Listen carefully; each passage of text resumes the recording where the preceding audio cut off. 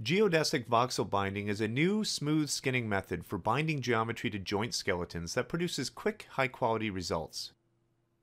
The geodesic voxel bind method, unlike other volumetric skinning methods, handles complex geometry that is not watertight and can contain non-manifold or overlapping components, which is often the case with real-world production meshes.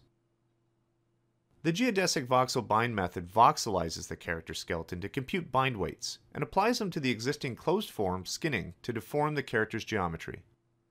This new method allows you to select multiple meshes, treating all shapes as a single volume and giving continuous weighting across the geometry.